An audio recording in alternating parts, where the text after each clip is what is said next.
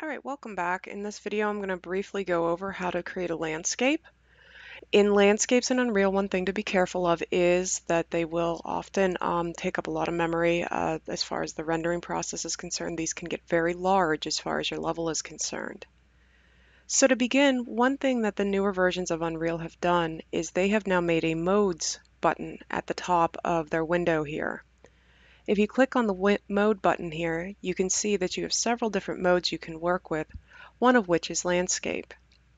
If you do not have a landscape assigned to your level, this will generate one for you. Now, when you generate a landscape, just so you're aware, by default, normally, it's going to be set to 63 by 63 quads. For this demonstration, and for time's sake, I actually took down the size of my sections per the content area down to 15 by 15, just to help it with rendering and the processing a little bit. Note that you can do fill world if you so choose.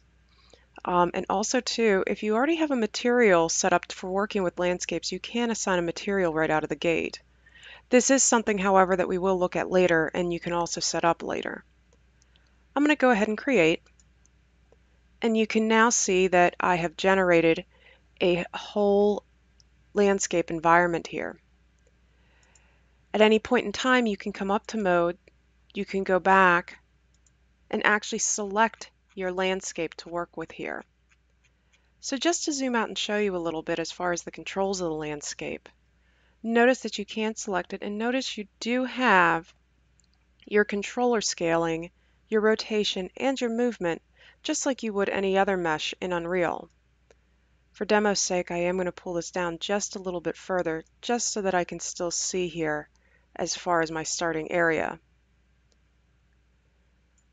Now, when I'm ready to work with the landscape mode, if I hop back over here, up on the top bar here, you get three different options here where you can either manage your landscape mode and add in different quadrants or remove them, but probably the big thing you're going to want to jump into is sculpting, where by using a paintbrush setup, which you can see you have options here on the left-hand side as far as the brush size, and also the edge of the brush or how much of a gradient fall off you have. By just clicking with your mouse button, you can begin to generate a landscape environment here. You can also, as well, holding in the Shift key on your keyboard, you can also kind of create valleys. You also have several different options up at the top here where, for instance, like maybe I don't want those valleys there, I can actually come back in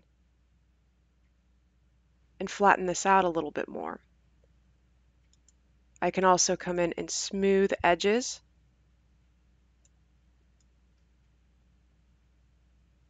And kind of work there with my different layouts. You also have several others, including erosion, which will kind of give you a feeling of natural type of interactions with the environment. Same with hydro, where you can also go in, if I make a little bit more area here, where as far as things were weathered down over time. You're encouraged to play around with these as you work. Overall, this can be a very time-consuming process because the one thing you want to remember overall is you want to make sure that the user can actually interact with and move around in the game environment. It is not uncommon that you could generate something whereby a player might not be able to actually run up and over. If that's what you're going for as far as an edge, that's great, but you don't want your user to actually get caught on the geometry of your game environment. So that gives us kind of the introduction here as far as working with the landscape itself, as far as constructing the landscape.